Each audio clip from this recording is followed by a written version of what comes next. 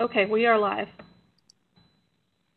All right. Good afternoon, everyone, and thank you for joining us today. My name is Wes Glinsmann. I'm the Executive Director of the Oklahoma State Medical Association. We're so glad you were able to join us today for our discussion on a very important and timely topic on SARS-CoV-2 and the medical licensure and regulation. Our guest speaker today is Dr. Hank Chaudhry, who is the President and CEO of the Federation of State Medical Boards since 2009. Just a couple of housekeeping notes before we get started. First and foremost, we'd like to say thank you to our other presenting sponsors who've made today's CME possible. A big thank you to PLICO and to the Oklahoma State Board of Medical Licensure and Supervision. I'd also like to thank our CME manager, Sandy Deba, our IT manager, Sharon Westmoreland, and our communications manager, Jennifer Dennis-Smith, for helping pull this all together today. Information about how to receive your CME credit can be found on our website at okmed.org. You can also find copies of today's presentation and more information about our speaker there as well. So with that, we'll begin today's formal presentation. What we plan to do is have Dr. Chaudhry make his presentation, and then hopefully we'll have some time for questions at the end.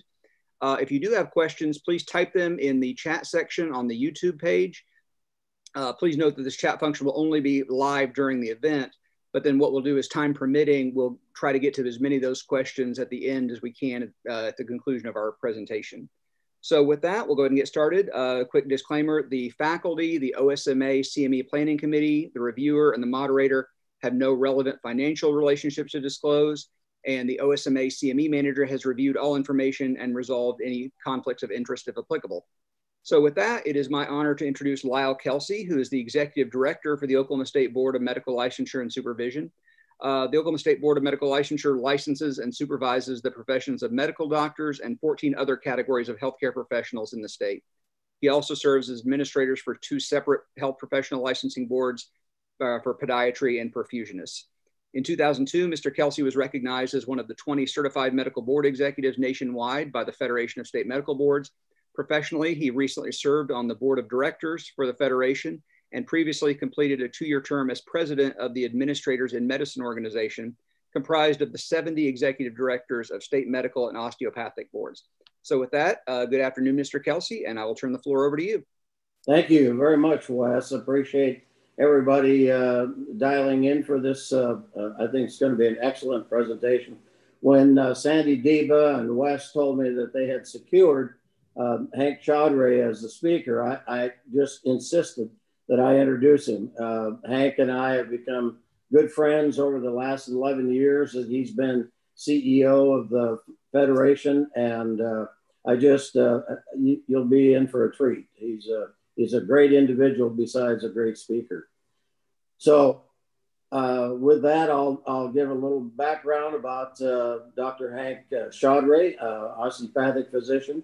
He's been the president and CEO of the Federation of State Medical Boards since October of 2009. I always like to remind him that I was on the search committee that interviewed him, and a strong support for hiring him, and he has not let us down. The Federation represents all state medical licensing boards in the United States, and he also co-manages the United States Medical Licensing Examination, most of you know as the USMLE, with the National Board of Medical Examiners, along with maintaining a Federation Credentials Verification Service. Many of you may take advantage of that, FCVS, for physicians and physician assistants. Dr. Chaudhry served as chair of the International Association of Medical Regulatory Authorities, that we refer to as IAMRA, which represents more than 118 member organizations in more than 48 nations. From 2016 to 2018, he was directly involved in that organization, still is to this day. He's a graduate of New York University, New York Institute of Technology, College of Osteopathic Medicine, and Harvard School of Public Health. Dr. Chaudhry completed an internship at St. Barnabas Hospital and an ACGME accredited residency in internal medicine at New York University Winthrop Hospital, where he was chief medical resident. Dr. Chaudhry was an assistant dean and chair of medicine at the New York College of Osteopathic Medicine from 2001 to 2007, and spent 14 years with the United States Air Force Reserve, rising to the rank of major. He also served as flight surgeon attached to the 732nd Airlift Squadron at McGuire Air Force Base. Dr. Chaudhry is the author and co-author of more than 75 peer-reviewed medical journal articles. And he is also author and co-author of 2 books. One, The Fundamentals of Clinical Medicine, 4th edition, and the second one, Medical Licensing and Discipline in America.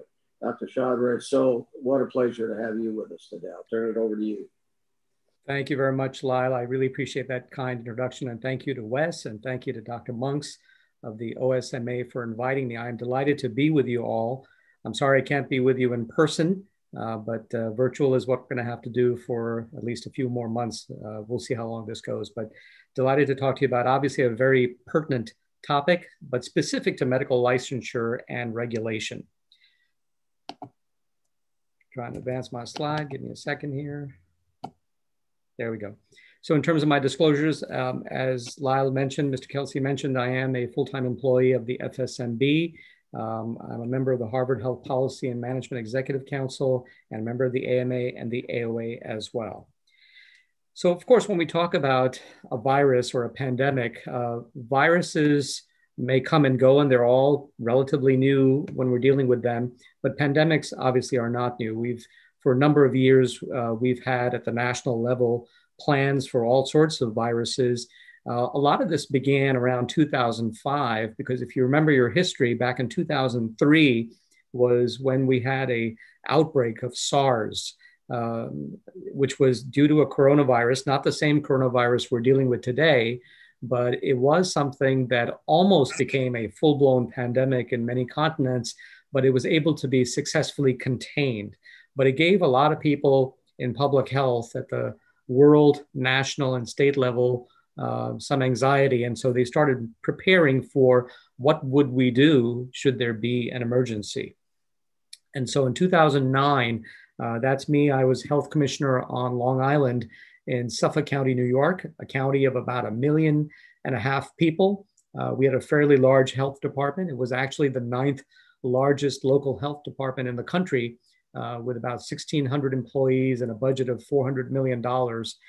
And early on, when we had H1N1, which is a type of influenza outbreak, and that particular virus began in Mexico, even before it was declared a pandemic, which didn't happen till June, there was anxiety about what to do with this new virus.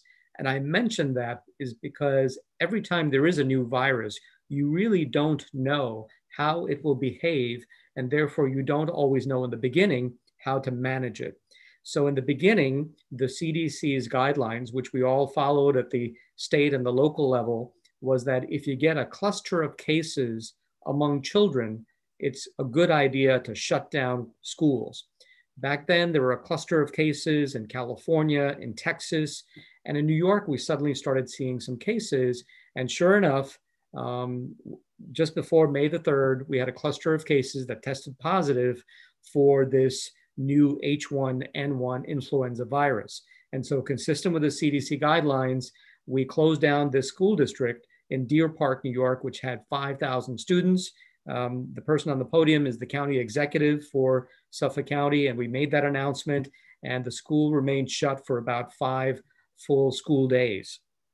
Now, by the end of that week, the CDC changed its guidance.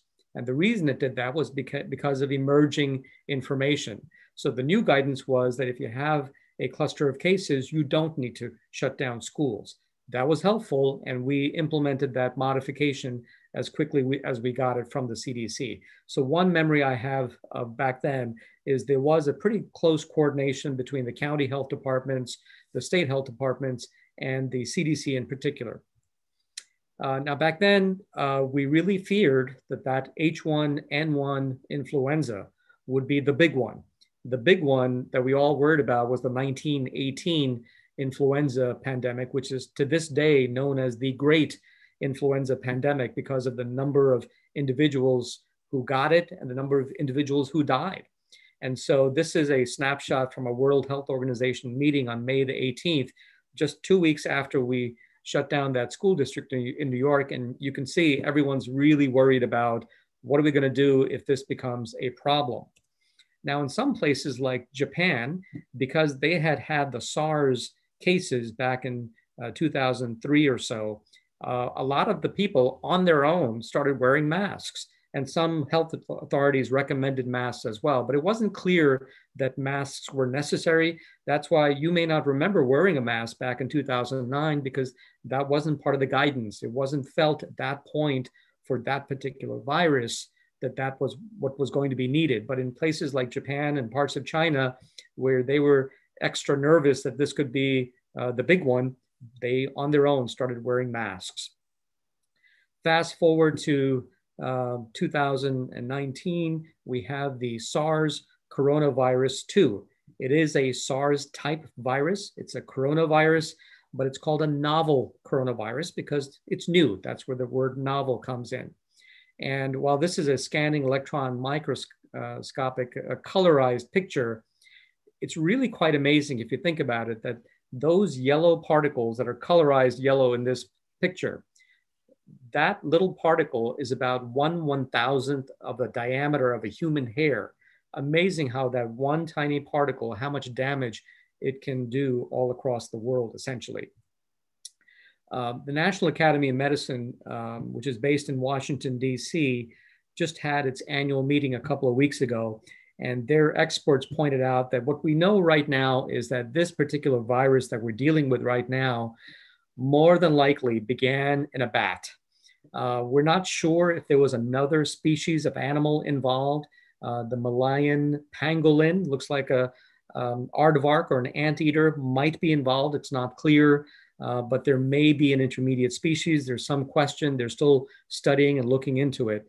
But the big issue for any of these viruses, and many of these are zoonotic viruses, meaning they begin in animals.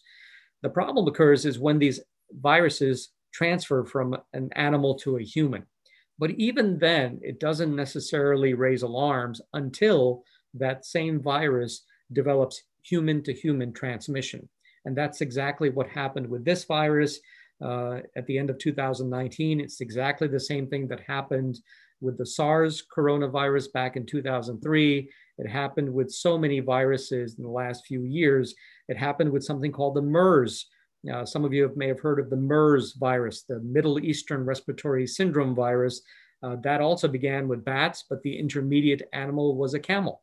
So any number of animals can harbor these viruses, and on occasion, they mutate enough so that they can transfer to a human, but we don't get worried as much in public health until it becomes human-to-human transmission. Now, some of you may have read in the news this past week that Denmark has reported that they have isolated a type of a coronavirus that may be transmissible to humans in minks. And because they're concerned about human-to-human transmission, they have decided to cull that population. That is not an unusual approach to managing these types of viruses. It actually happened a decade ago in Hong Kong with chickens that became infected with a type of an influenza virus that people worried would lead to human transmission.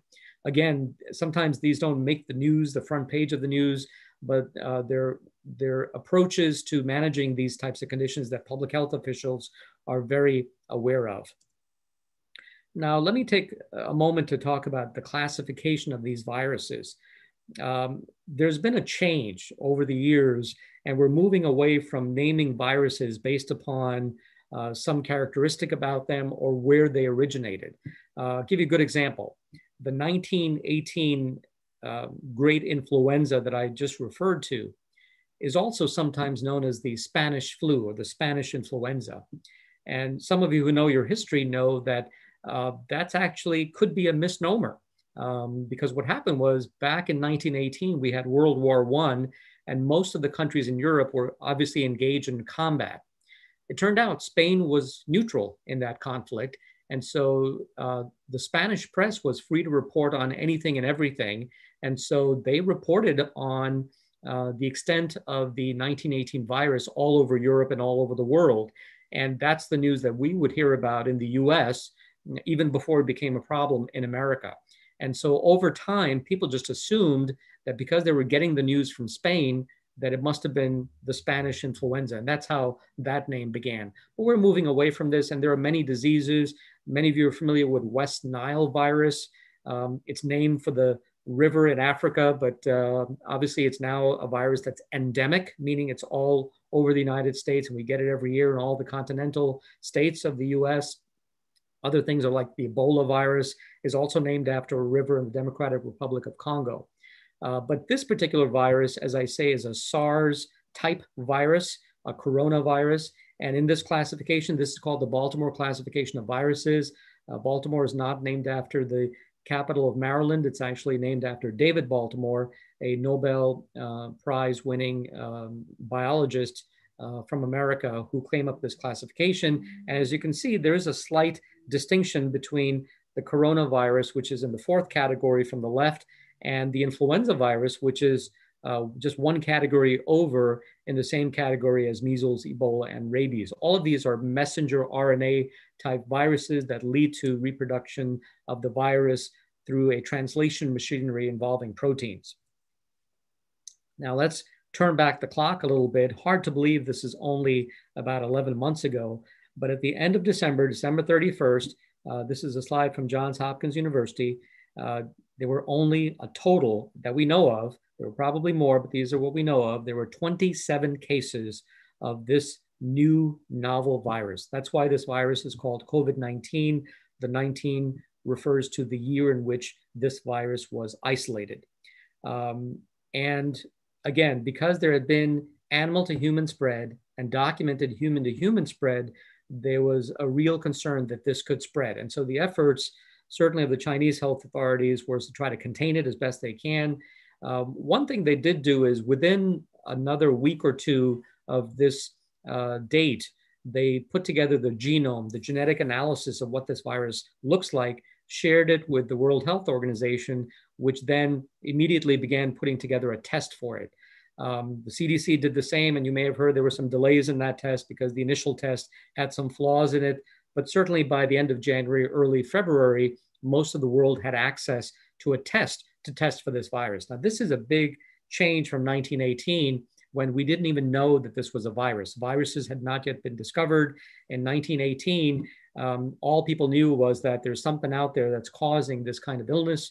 In fact, that's where the term influenza comes from.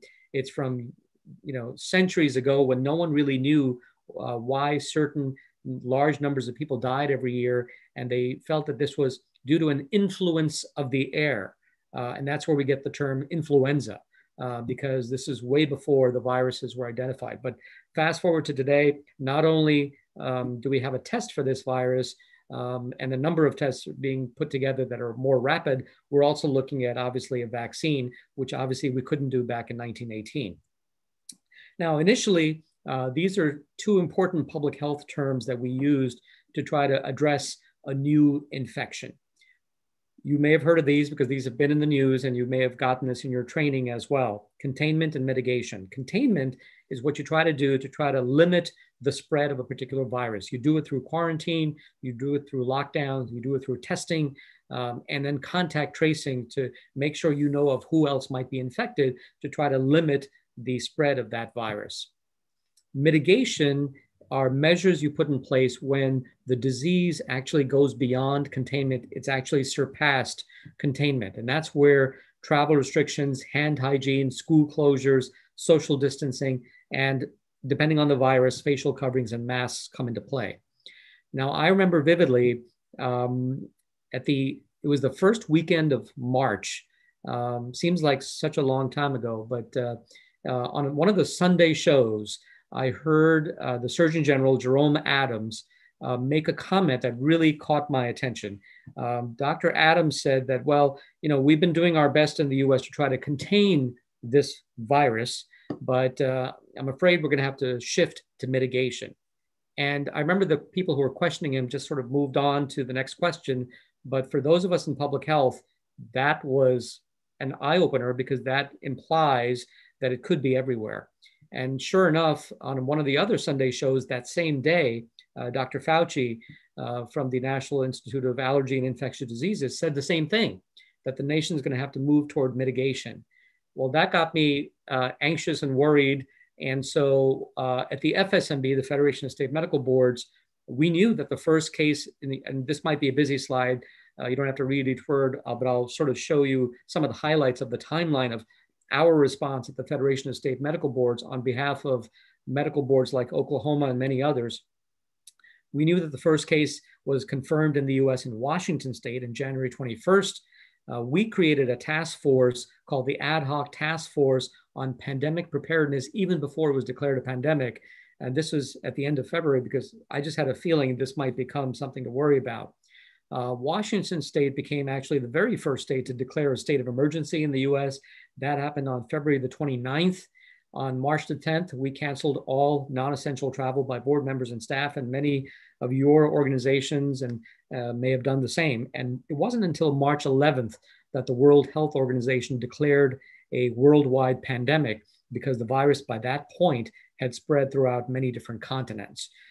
Again, I'm not going to read through every word of this, but the FSMB was in touch with the Department of Health and Human Services. We were in touch with the Coronavirus Task Force.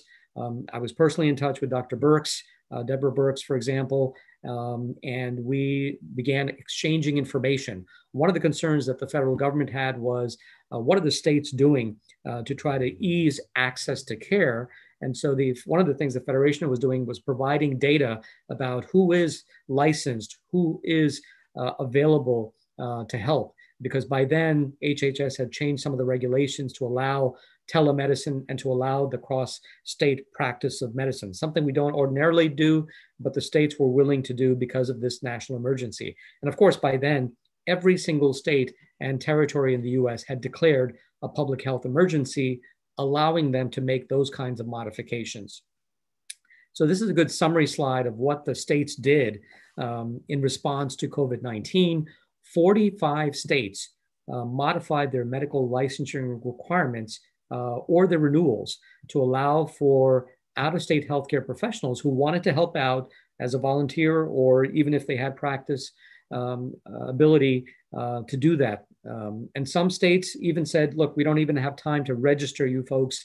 If you want to help out, go ahead and do so. Just try to stay out of trouble. 42 states did that for telemedicine. And, you know, by then, CMS had also made some changes in what would qualify for reimbursement. The state boards do not get involved in reimbursement issues, but that was obviously an important piece so that those physicians who were delivering care through telemedicine could do so through getting some reimbursement for their efforts. 33 states at least expedited licensure for retired physicians or inactive physicians. Now, this was not necessarily to go to the front lines and help. It also allowed these folks to help by manning the phones in hospitals and health systems, answering questions of worried patients and relatives, maybe even helping out with contact tracing. So I don't want you to think that suddenly retired physicians were at the front lines. It really depended upon the qualifications of the individual and what the individual wanted to do. And I know our colleagues in nursing and pharmacy did similar things. Some of you may be familiar with our Interstate Medical Licensure Compact. I'll talk about that in a few moments. It says 29, but 30 states are now part of the Interstate Medical Licensure Compact. Oklahoma is one of them, and I'll talk about that in a bit. And of course, you may have heard 11 states allowed fourth-year medical students to graduate early from MD and DO schools so that they could help out as well. It was really an all-hands-on-deck situation. Related to CME, as you can see from this slide, 31 states issued some sort of waivers on CME. 3 states don't have any CME requirements: Colorado, Montana, and South Dakota. And I know from from Mr. Kelsey from the Oklahoma Medical Board, and I believe the Osteopathic Board did the same. They did waive during the course of the emergency some of the requirements related to pain management and MAT content-specific CME. But this was, again, an effort by the state boards to recognize that in the middle of a pandemic, it may not be easy for people to be able to engage in CME activities, certainly not in person. And I know many of the CME community started to deliver virtual CME programming. Lyle mentioned the USMLE exam that we're involved with, and our partner organization, the National Board of Osteopathic Medical Examiners. They have their COMLEX USA examination for osteopathic physicians. Both of these exams, because they use the same platform, the Prometric test centers, because of the pandemic, for several weeks, the Prometric test centers were shut down because there was a worry about the spread of the virus. And so the USMLE and the COMLEX USA were not administered for an extended period of time. Ultimately, those computer-based portions of those exams came back online, but for the USMLE, the Step 2 clinical skills exam, for which we want examinees to be tested with human standardized patients in one of 5 cities where we have these test centers, we have extended that suspension. So that's going to go through probably sometime in 2021, because we felt in the middle of a pandemic, it didn't make sense to have people traveling all over the world, all over the country, to be engaging in that kind of assessment. And I believe the COMLEX USA folks have done similar things by extending that suspension most recently. The other thing that happened was that many of the state boards, this is a slide from New York State, but many states did this, modified their open meeting laws. Many states have this in the interest of transparency, but many of the states could not have meetings of their board or all of various organizations virtually. And so some of the laws had to be changed. And so Governor Cuomo in New York extended his executive order to allow virtual meetings of the New York Board of Medicine, for example. And this happened all over the country. Again, something that had never been thought about before, but the pandemic sort of forced the issue. Now, there have been some pros and cons. Some folks like being able to have these meetings virtually because those who serve on these committees don't have to travel. People among the public can listen in without having to travel to these meetings as well. But not everyone has internet. And certainly that's a concern in the rural parts of our country. So I'm not sure what will happen after the pandemic, but we'll have to see. Telemedicine, telehealth certainly took off. I'm sure there are people in the audience who are listening to this among physicians who, for the first time, decided to engage in using telehealth and telemedicine in ways perhaps that they hadn't before. Well, we certainly saw an increase in that. And this is quite an amazing graph if you think about it, because for a period of time when places like New York had their epicenter, for about a month and a half or 2 months, there were actually more telehealth visits in the United States than there were office visits. That's really quite remarkable because we saw this happen not just on the provider side, we also saw this on the patient side. And of course, HHS made this easy. They modified the HIPAA requirements so you could use Skype, for example. You could use your iPhone to engage in telemedicine because it was felt that access to care was important and some care through technology was obviously better than no care. Now, of course, you can't do all care through telemedicine and technology. If you have chest pain at 3 o'clock in the morning, that's not the time to turn on your iPhone and use telemedicine. That's the time to call 911. And so this also entailed educating patients about what it means and when to use telehealth and when not to use telehealth. And of course, sadly, and I think you all know this, partly because of the pandemic, many people who are having strokes or heart attacks did not show up, did not call 911, did not use telemedicine, did not show up at the hospital and passed away from those conditions, because we definitely saw a drop off in ER admissions for things like chest pain and stroke, for example. So the big question I get a lot is, what are the state boards going to do after the pandemic is over? Well, to be honest, right now, the state boards are focused on what's going on right now during the pandemic, but we are beginning to look at what may be permissible after the pandemic is over. The key will be, do the benefits outweigh the harms? And I will tell you that the state boards, we just did a survey at the FSMB of the state boards, and a number of them reported that some patients have complained about telemedicine and telehealth, that it hasn't been exactly what they intended. And there have been some mistakes and errors made, and some shortcuts perhaps also, where it's our firm belief at the FSMB on behalf of our state boards that telemedicine is still the practice of medicine. So that doesn't mean you can prescribe just because somebody tells you their diagnosis over the phone or tells you what their complaint is. We feel very strongly, and we have a policy on this that it's available on our website, fsmb.org, that if you're using telemedicine as a physician, you better do a complete history of present illness. You better check your past medical history, past surgical history, allergies, try to do a review of systems as best you can, and using devices, do the best you can with a physical exam before you come up with your differential diagnosis. And I think that's an important piece to keep in mind. Telemedicine is a great thing, but it does not mean it's a shortcut to the delivery of care. So we'll have to see how that sorts out. but I have been in touch with the telemedicine industry, the American Telemedicine Association, for example, and we all agree that if telemedicine and telehealth is to prevail and succeed even after the pandemic, then they will have to prove that they are a safe means to deliver some types of care. And I think that's going to be important to keep in mind. I mentioned the Interstate Medical Licensure Compact, so let me talk about that a little bit. This slide is already out of date because this is a dynamic situation. 29 states, now 30 states have actually passed this into law. So Louisiana in light blue is now a dark red color. The dark blue color is not a political statement. The dark blue color refers to which of the states have adopted this Interstate Medical Licensure Compact into law.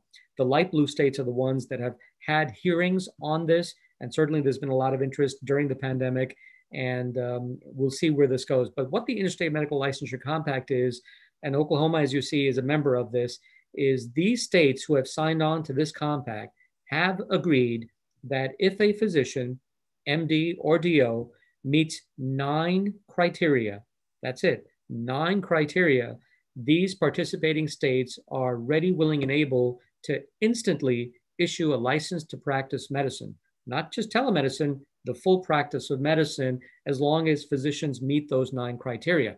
And I'll share the criteria in my next slide, but according to the FSMB, we believe 80% of the nation's physicians should be able to meet those 9 criteria to get this license, to get multiple licenses if they want to. Not every physician has more than 1 license. Most physicians will spend their entire career with just 1 license. But for those who want to deliver care to neighboring states, or those who want to get involved in telemedicine, this may be an option. Now, of course, you still have to pay the licensing fees for each of the states where you want to practice medicine. But remember, those fees allow the state boards to function, to address complaints when they come up. But that also means due process, making sure that if there is a complaint against the physician, that there is a means at place to make sure that the state boards thoughtfully study the complaint, investigate the complaint, and make the right decision related to the complaint. And that's part of what the fee is all about. But what are those 9 criteria? So these are the 9 criteria. I'm not going to read every one, but again, 80% of the nation's physicians, in our view, should be able to meet these criteria to be eligible for multiple licenses through the Interstate Medical Licensure Compact. Now, what if you're a physician in that 20%? Maybe you took more than 3 attempts to pass the USMLE or the COMLEX USA. Maybe you had some issue, some ding on your license that shows up.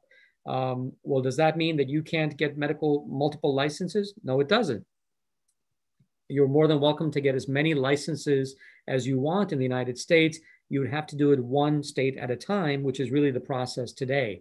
What the Interstate Medical Licensure Compact is kind of a TSA pre-check, that if you meet these 9 criteria, the states have agreed to instantly issue you a license to practice medicine. So it may not be for everyone, but it's something to be aware of. During this pandemic, we've actually seen more than 3,000 medical licenses issued by the state boards through this pathway. Overall, since the first license began to be issued through this compact only 3 years ago, we've seen almost 13,000 licenses issued. So clearly there's an interest among some physicians to be able to practice across state lines, even above and beyond the pandemic. And this is certainly something that many physicians have expressed interest in. And we'll see if other states down the road will be expressing interest as well. But I wanted to make sure I mentioned that to you. Now, some of the other things we did at the Federation in terms of regulation were, we worked with a group called the Coalition for Physician Accountability. I don't know how many of you are familiar with this organization. It's a coalition. It's about 10 years old. It's made up of all of the organizations that are involved in the licensing, certification, accreditation, and assessment in the practice of medicine specifically. That's why it says Coalition for Physician Accountability. And so as soon as the pandemic was declared, this coalition got together and decided to study and then issue some consensus statements on things like medical students transitioning to residency. They all agreed that, you know what, in the middle of a pandemic, it doesn't make sense to have students travel all over the country to be interviewed for residency selection. Let's make sure that all of that is done virtually. That was something that came out of this coalition. There was also a concern about students who were volunteering to help out, making sure that if they're going to spend their time helping out, that they're getting educational credit for it, for example. This coalition pushed for changes to the ERAS deadlines. That's the Electronic Residency Application Service deadline, to allow more time for medical students to be able to submit their applications for residency training. And then we also issued some guidelines on how to maintain standards and the quality and training during these, quote, relaxed regulations for licensure for physicians. Probably one of the most important statements we issued, and by the way, this slide lists all of the other organizations that are in the coalition.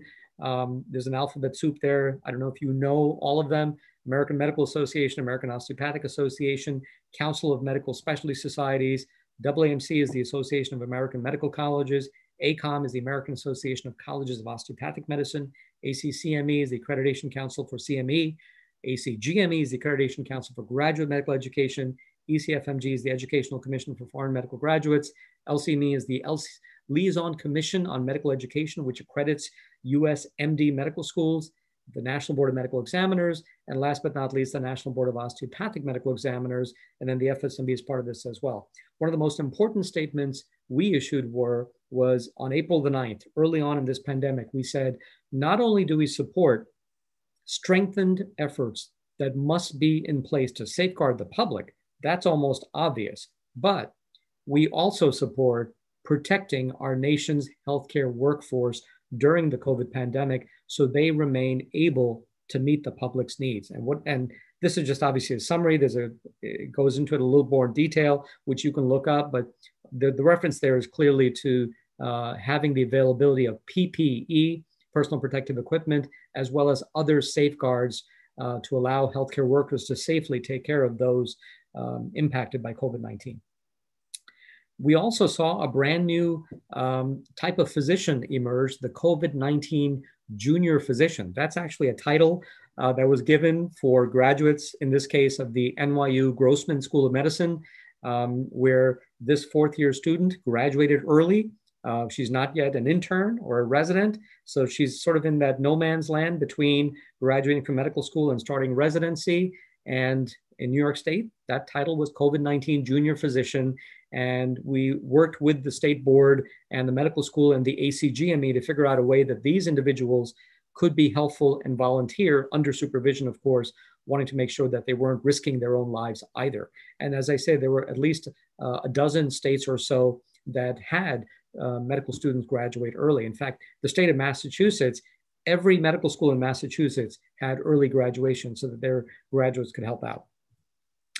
So where are we today? This screenshot is literally from this morning, November 6th, 2020, 11:24 Oklahoma time. The numbers don't look good. There are nearly 49 million global cases of the coronavirus, this particular coronavirus strain.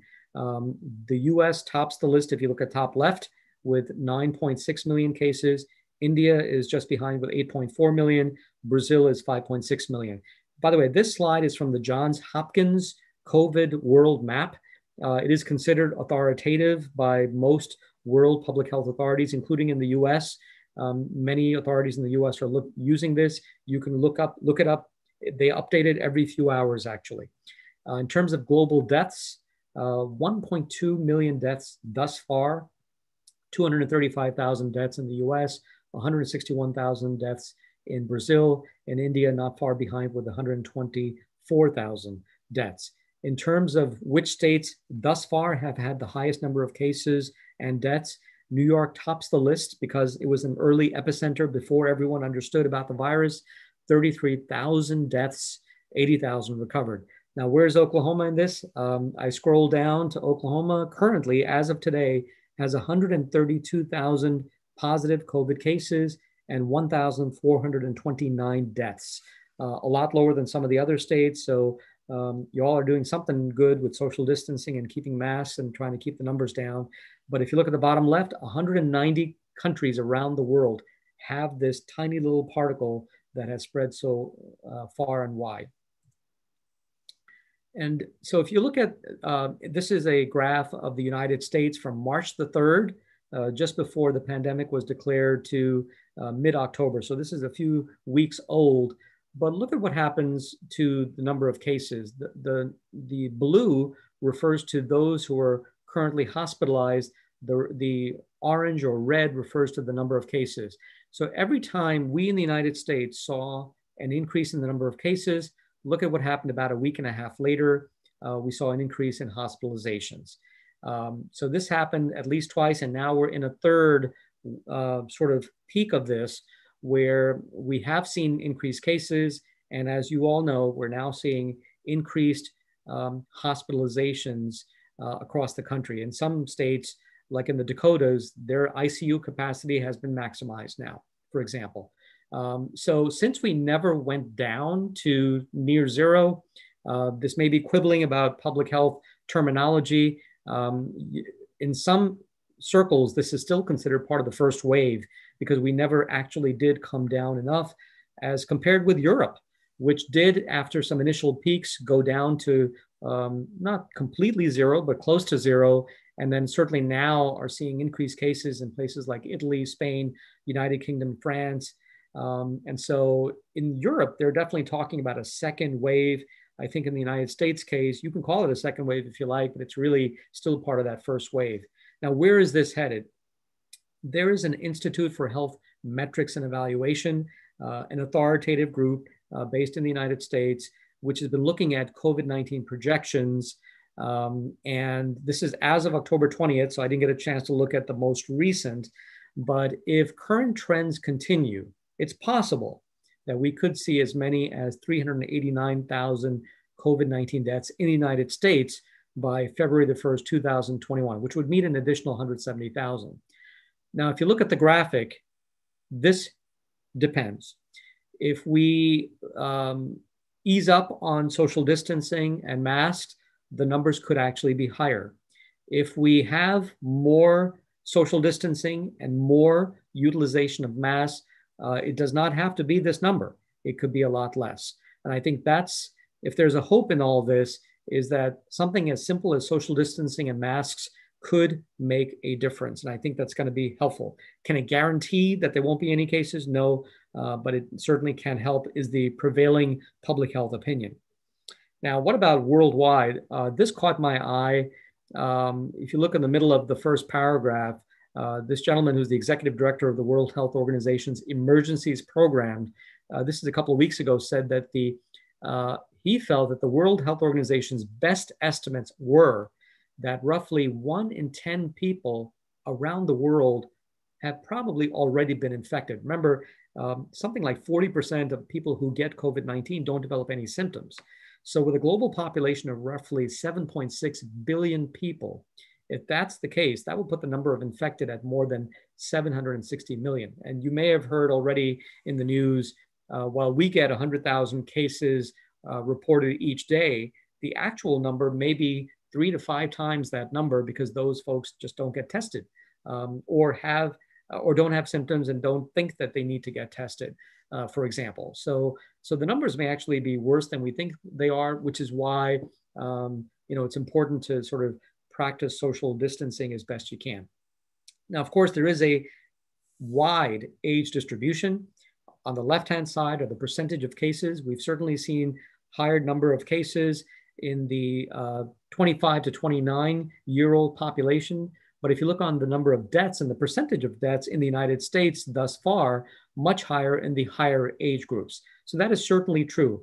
But keep in mind that it's not zero for under 5. So you have heard of children. I'm sure there are pediatricians in the audience who've heard of cases or have had cases of children dying of COVID-19. The numbers are smaller for this age group.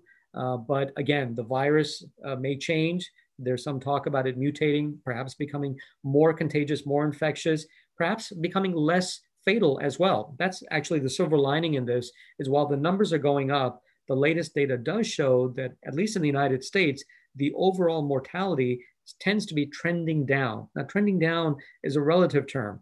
The other day, we still had 1,100 deaths in one day. So trending down means it could have been worse. And so there's hope that that trend will continue.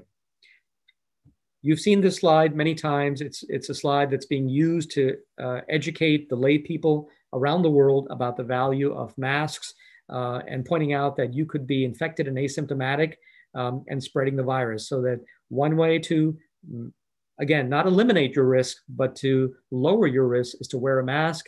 If you don't, you're potentially at maximum exposure. Doesn't mean you guarantee we'll get this virus, but certainly the risk would be higher. And many people have asked about the science behind all this. Well, early on in Lancet, which is a respected British journal, this is back in June the 1st, is the fine print on there. The Lancet did a study that showed that physical distancing, face masks, eye protection, which many physicians are wearing in in-person care, all of those things lower the risk quite a bit, if you can see the numbers. But if you notice on the right-hand column, they don't go to zero. Physical distancing does not mean your risk of getting the virus goes to zero. Face masks don't mean that your risk of getting it goes to zero, but it does lower it. And since this Lancet study, there's been a number of meta-analyses that looking at a number of studies that seem to clearly show value of social distancing, physical distancing, as well as face masks. I'll remind you, September 23rd, this is several months ago, but recently reiterated by the CDC director, Dr. Robert Redfield. I'll read his words because they're worth stating. And this is a message to all Americans. Face masks are the most important, powerful tool we have against COVID-19. We have clear scientific evidence that they work, so please wear one to protect yourself, your community, and your nation. And this was part of congressional testimony. So this is under oath. This is not a flippant remark made at a press conference. This is during testimony before Congress. And that's important to keep in mind. This, Dr. Redfield, of course, is the CDC director. Now at the FSMB, speaking of regulation, we became aware a few months ago that some state boards have been receiving complaints from patients that some physicians during inpatient care have refused to wear masks. And so patients are saying, well, I'm wearing a mask. I'm trying to follow the, what the guidance is. How come my doctor was not wearing a mask when I saw him or her? So this prompted the FSMB to, first of all, do a study. And we did a survey of our state boards, and we found that more than half of the state boards have this issue. Now, Lyle tells me this is not a big issue in Oklahoma, so that's good for Oklahoma. But in some states, this has been an issue. And so this prompted the FSMB on October the 6th to issue a statement saying that wearing a face covering is a harm reduction strategy to help limit the spread of COVID-19, especially since physical distancing is just not possible in an in-person healthcare setting. Now, of course, you have to follow the local guidance and the prevailing public health guidance. But if the prevailing public health guidance is to wear a face covering, that is what the state boards expect of licensees as well. Now, let me finish up, and then hopefully we'll have time for questions. This is a slide from early on. I say early on, just a few months ago, August the 10th, 2020. In the very beginning stages of this pandemic, the CDC and many state and local health departments focused on how many people got the virus, how many deaths were there, and didn't look beyond gender a whole lot. But at some point, this became a concern that maybe we should look more deeply into who actually is getting this virus, who is becoming hospitalized, who is dying from this.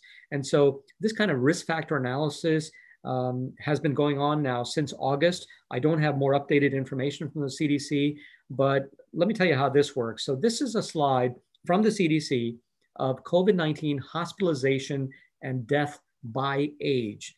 So the comparison group is that 18 to 29-year group that you saw does not have a particularly high incidence of hospitalization. But if you're 0 to 4 years of age, your risk of hospitalization if you got COVID-19 is 4 times lower than this comparison group. Your risk of death is 9 times lower. Notice it's not 0. Let's look at the other end. What if you're above 85 years of age? My father lives with my mother in Brooklyn, New York. He's turning 86 next month. So he's in this category.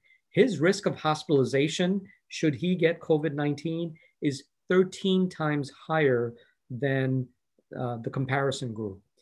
If he gets COVID-19 and if he gets hospitalized, his risk of death, if you look at the number from the CDC, is 630 times higher.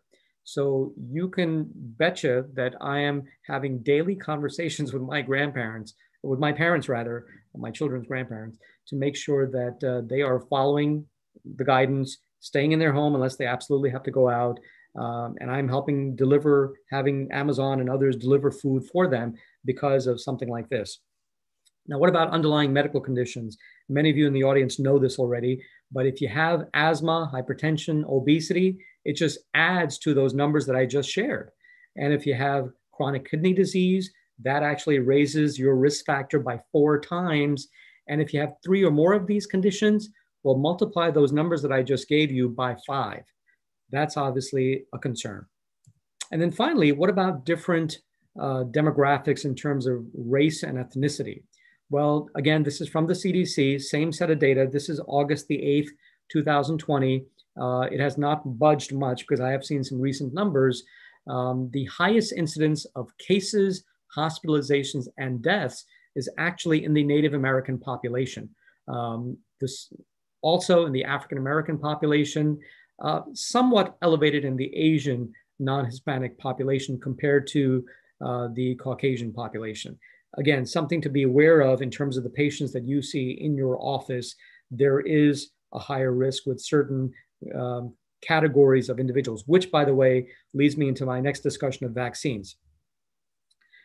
As you know, there are 3 phases to vaccine development. A lot of you have been reading this in the news and in New England Journal of Medicine or JAMA, so you know how this works, or some of you may be involved in the industry or have worked in the FDA. Phase 3 is when there are hundreds or thousands of volunteers and you ask these fundamental questions. Is the vaccine safe? Is the vaccine effective? That's where we are right now for a number of vaccines. This is an overview of Operation Warp Speed from a colleague of mine who actually serves on that task force for Operation Warp Speed. These are the leading vaccines. There are actually dozens of vaccines that are being studied all over the world, but as you can see, there are at least 4 that are in phase 3 trials. One of these 4 vaccines that are listed at the top 4 are going to become available at some point once they're truly deemed to be safe and effective.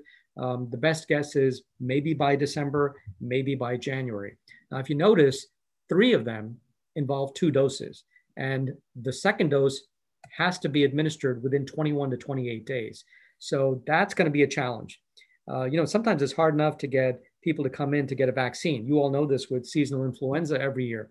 Now imagine trying to get people to come in for a first dose and then telling them, oh, by the way, you have to come back in 21 to 28 days for a second dose. Don't forget, otherwise the vaccine won't be as helpful. That's going to be a communications, messaging, and public health challenge that we will require all of you to help amplify that message. There is one of these vaccines by Janssen that's only a single dose, but no one knows right now which of these 4 vaccines will prevail. It could be that we have more than one vaccine. Again, we're going to have to do the best we can to educate people about it once these vaccines become available. I remind you of a statement from Dr. Fauci back in August. The chances of any COVID-19 vaccine being 98% effective are not great, which means you must never abandon the public health approach. You've got to think of a vaccine as a tool to be able to get a pandemic to no longer be a pandemic, but to be something that's well controlled. In Operation Warp Speed, the goal, by the way, is to have at least 65% efficacy. That's what they're shooting for, not 100. 100 is almost impossible. So just something to keep in mind. We don't want people to get a false sense of security either. Just because they have a vaccine doesn't mean they can throw away their facial covering and no longer social distancing. That's going to need to continue for several months on end. Now, vaccination can be done. There's a lot of anxiety about, well, how is this vaccine going to be delivered? What if the doctors are all busy? Well, back in 2009, when we had the H1N1 vaccine, this you may recognize as a map of Chicago. That is Dr. Julie Morita, who is now with the Robert Wood Johnson Foundation, but back then was with the Chicago Health Department. And they mapped out, once that vaccine became available in November 2009, how they were going to deliver that vaccine. They were going to use healthcare facilities. They were going to use mass vaccination clinics through the local health department, and they were going to use retail pharmacies. I think retail pharmacies will play a big role in delivering this vaccine to the people who need it. Now, who gets it first? The National Academy of Medicine has some guidance available about the most vulnerable populations they feel should get the vaccine first. I'm not sure where healthcare workers fit in, but clearly there's value in healthcare workers. We did that with H1N1 in making sure that in Suffolk County, our healthcare workers had access to the vaccine early on as well. Again, we'll have to see what comes out from the CDC. What's going to be key to any vaccine distribution is something that was true back in 2009, and that's coordinating H1N1 vaccine distribution. The CDC will need to get involved. State and local county health departments will have to get involved, working closely with the FDA, HHS, vaccine manufacturers, insurance companies, vaccine supplies, et cetera. So I think I'm almost done. I'm going to finish up with this slide. This is from today. This is what the total daily number of cases around the world look like. This was back in March on the very left, and this is where we are today, November the 6th on the right. So when I'm asked, hey, do you think this will end anytime soon? Well, this is the graphic from that Johns Hopkins slide I showed you before. The trend is upward, not downward. So I'm afraid we're in for the long haul, at least for the next 6 months. Vaccine will be helpful, but it's not going to bring this down precipitously. It's going to slowly bring it down, but not fast enough, which is why social distancing and face coverings are going to be important. I think this is my next to last slide, just a comparison of the different pandemics we've had. The 1918 was definitely the worst. There were 500 million cases worldwide and at least 50 million deaths. Some say as many as 100 million deaths. There were 675,000 US dead. H1N1, we were lucky. It was not as dangerous in terms of mortality, and we got a vaccine fairly early, which was helpful.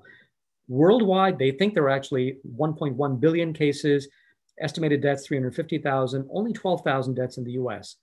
What about this one? Well, we now have 7.8 billion people around the world. Within 2 days, the virus can spread all over the world. We have currently 49 million cases, 1.2 million deaths, and thus far, 235,000 deaths in the US. All of you are heroes. I'm delighted to be able to speak to you. And thank you for all that you do, whether you're a scientist, doctor, nurse, first responder, public health official, and those who serve on state boards. The OSMA plays an important role, and I thank you for giving me this opportunity to speak to you all. So let me stop there and happy to take any questions. Dr. Chaudhry, thank you so much for that. I know that you and all of your various member boards have certainly had a lot on your plate the last few months and really having to learn on the fly. We do have time for just a couple of questions. We have in the chat, there's one, I'm going to take executive privilege and pose one of the questions we get from a lot of our members is you touched on telemedicine.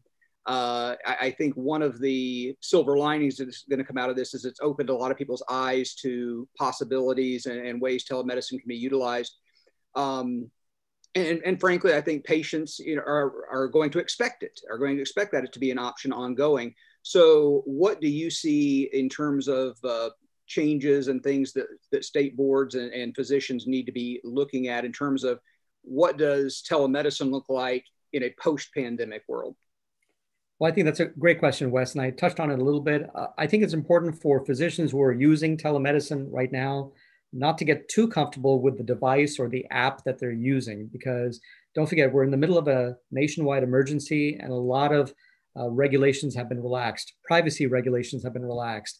At some point when the pandemic is over, those privacy regulations are going to come back online. So you may not be able to use texting or Skype to be able to practice medicine for one thing. Secondly, I think there is a realization that telemedicine is more than just what it had been, which was episodic care for if you had a specific issue. It may actually be more than that. It might actually supplement the care that physicians have long delivered in person. And so I think that's going to need to be studied and looked at. So the good news is the regulators are studying this. They are aware that there's been greater utilization, and we're going to try to do the right thing and give you guidance so that you can deliver care the way that you can safely. But remember, telemedicine, as you all know, is not for every condition. Thank you. A couple of other quick questions. And some of this may be too early to tell in terms of the vaccine trials. Is there any indication that any of those that they're working on right now would provide any sort of immunity for non-SARS-CoV-2 as well, or are we looking at something completely different? Well, that's a great question. In terms of cross-reactivity, it reminds me back in 2009 when we had the H1N1 influenza. We knew it was a type of an influenza virus. And so we pushed people to get seasonal influenza even before the H1N1 influenza virus vaccine became available, because we thought there might be some cross-reactivity, and there was. So right now, the big concern is obviously with this particular strain of coronavirus, and the vaccine is obviously going to be geared towards that vaccine. We don't have data yet because we don't know which of these vaccines are going to advance, but one of the information pieces that you should all be looking for is how long does that immunity last? The prevailing opinion, by the way, for many epidemiologists and public health officials is that this is not going to be one of those things where you get a vaccine and you're good to go for 10 years. This is not going to be like a tetanus shot. It may actually be like a seasonal influenza shot, which means possibly every year, just like you get a flu shot, you may have to remind yourself and your patients to get an annual coronavirus vaccine as well, because most of the studies don't show prolonged immunity beyond several months. But then again, we haven't even started giving the vaccine yet. So it'll require some studying, but pay attention to what they tell you once we know which of the vaccines are going to be moving forward. Thank you. Just a couple final questions, and just for everybody on the chat, I'll just as a reminder, if you look in the chat, the information's been posted there about where to go get your the CME credit, as well as copies of this presentation. It's on our website at okmed.org. Just real quickly, so I lost my place here, I apologize. The question came up about the emergency certifications, the emergency licensing that was done early on in the COVID thing. The question was, if licenses from other states are given in an emergency, then why can't we just do that all the time? So can you kind of talk about maybe sort of the difference between what has been happening in terms of emergency licensing as opposed to, say, how the interstate licensure compact works, things of that nature? Well, that's a great question. And this goes back to, this requires a slightly longer answer. And, from the state board's point of view, state medical boards have been around since essentially the nation was founded. When the nation was founded, there were colonial boards of medicine. And so the practice of medicine was always done at a local level. And so the state boards, under the 10th Amendment to the Constitution, they license and regulate doctors. And so when the practice of medicine goes wonderfully, that's great, but their primary mission of the state medical board is to protect the public. And when something goes wrong, as it sometimes does, there needs to be a means and a mechanism to figure out what went wrong. Was it a random error? Was it a systematic error? Was there an issue related to something greater that needs to be looked into? So the state boards have been very flexible and accommodating, as you've seen in this national emergency. The Interstate Medical Licensure Compact is another means by which states like Oklahoma and the Oklahoma Medical Board and the Osteopathic Board have demonstrated flexibility in being accommodating to allow physicians to practice medicine safely. But the state boards, at the end of the day, and this is in the state statutes of every single state in the union, must have recourse and an ability to investigate when something doesn't go the way that it should. Otherwise, anybody can call themselves a doctor and practice medicine, which is not what anyone wants in the practice of medicine. So we're flexible. We're working with Lyle and other executive directors around the country to make this work, and trying to see what we may be able to put in place after the pandemic as well. Thank you. We'll make this the last question, and I'm going to paraphrase because it's a little bit of a sensitive subject, but just as all this has gone on, there's been a lot of discussion on, what really is effective. You think about, Plaquenil, hydroxychloroquine, all these different things that, you can find physicians saying a whole host of things about these things. What advice are you giving your boards? Because it's going to happen where there's going to be complaints filed against physicians because they did or didn't do a certain kind of treatment that somebody heard about on the news or things of that nature. What are you telling your member boards on how to prepare for and how to, look into those sort of issues? Wes, that's an outstanding question. I'm so glad that you posed that, because we have seen issues, and I'm sure you all have. The state boards of medicine and osteopathic medicine allow a lot of leeway for the practice of medicine. because we recognize that when a physician is licensed to practice medicine, that they have earned their qualifications through education and training to practice medicine. And so there's a lot of leeway, if you will.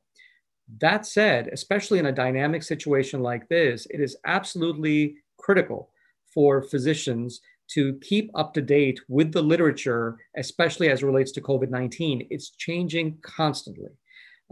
So while it may be permissible under certain circumstances to use certain medications or treatments to treat certain conditions, you got to make sure that it's backed up with evidence and science to do so. And I think that's something that is sometimes forgotten. What I recommend to doctors is there is an NIH, National Institute of Health, expert panel that has been updating, and you can go to the NIH website and find it.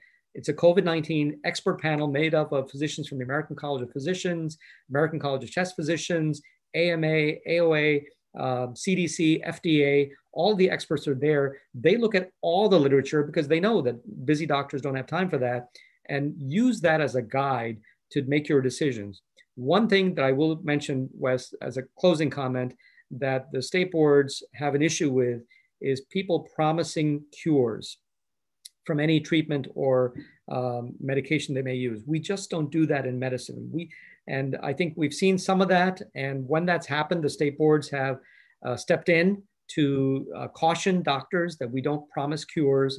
But we can certainly allow some leeway in the management, but please follow the science, follow the evidence.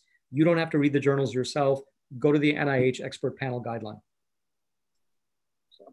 Well, thank you so much. I think this was all very informative. We certainly appreciate you being on here. Lyle, thank you so much for all that you do. Again, thank you to the State Board of Medical Licensure and to PLICO for sponsoring today and making this possible. Again, for those of you on the panel, or excuse me, on the watching the YouTube stream, if you look in the chat, you'll see the information there on where to get your CME credit. If you have any questions or problems, please contact Sandy Deba at the OSMA office.